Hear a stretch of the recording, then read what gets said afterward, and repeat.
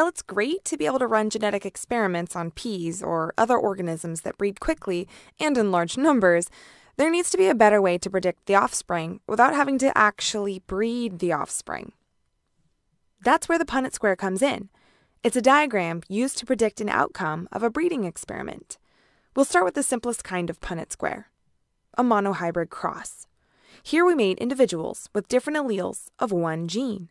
Remember, the male and female only give half of their alleles, so we need to split their alleles up. Typically, the male alleles are written on the top and the females on the side, but it doesn't actually matter. Bring the letters on the top down and fill in each box.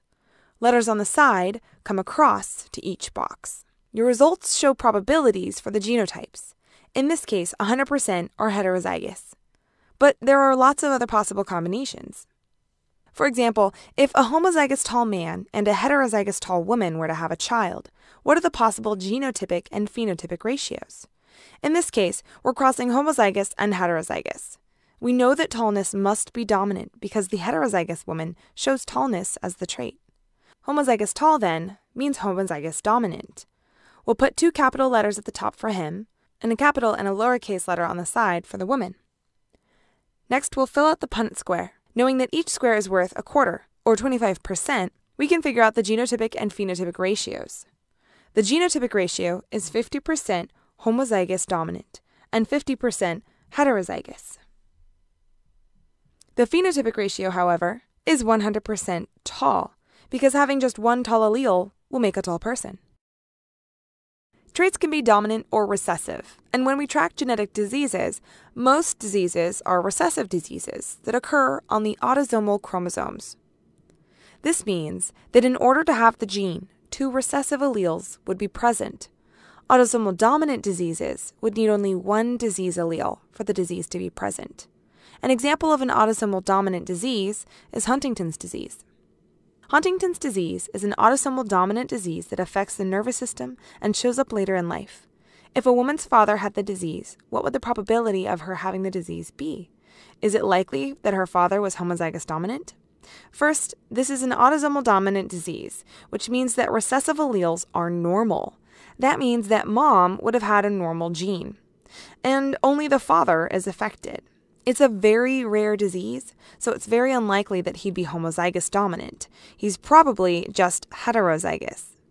Now we can fill out the Punnett square. The genotypic ratio is 1 heterozygous to 1 homozygous recessive. The phenotypic ratio is 1-to-1 Huntington's disease to normal. That's a 50-50 chance of the woman having Huntington's disease.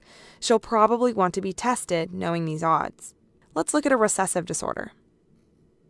Cystic fibrosis is an autosomal recessive disease resulting in the body's production of excess mucus. What would the probability be for a couple who is heterozygous for the trait to have a child who is affected? Since it's autosomal recessive, both recessive alleles would be needed to show the gene. The parents are both heterozygous. Being heterozygous for a recessive trait can also be called a carrier. Fill out the Punnett square, and we see that there's a 25% chance that they'll have a child with cystic fibrosis. The other 75% would be unaffected. You can even use a Punnett square to find the chance of having a boy or a girl. In this case, we use the sex chromosomes X and Y. Males have an X and a Y, and females have 2 X chromosomes. Cross these just like you would any other Punnett square. Then you see that there's a 1-to-1 or 50-50 chance of having a boy or a girl. Now, just because a couple might have 4 girls in a row doesn't make them any more or less likely to have another girl. Every single time a baby is made, there's a 50-50 chance of it being male or female. Use a Punnett square to determine the possible genotypes of the F1 generation when a heterozygous black rabbit is crossed with a homozygous brown rabbit. Since brown is recessive, we know that black must be the dominant color. Cross the heterozygous and the homozygous recessive, and you get these results.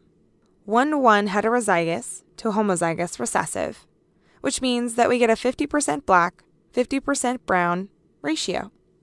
Let's try another problem. White hair is dominant over black hair in sheep. A white male and a black female are parents of a black lamb. What is the probability that their next lamb will be white? the only way that the parents could even have a black lamb is if the white-haired sheep is heterozygous, like this. That means that there would be a 50-50 chance that the next lamb would be white. Let's do one last one. The offspring of two short-tailed cats have a 25% chance of having no tail, a 25% chance of having a long tail, and a 50% chance of having a short tail. What can you hypothesize based on this information about the genotypes of the parents? The 25-50-25 pattern is common when there are two heterozygous parents. The genotypic ratio matches the phenotypic ratio in the problem. So we can hypothesize that the parents were both heterozygous. Thanks for watching this episode of Teacher's Pet. Don't forget to like and subscribe and follow me on Twitter @SciencePet.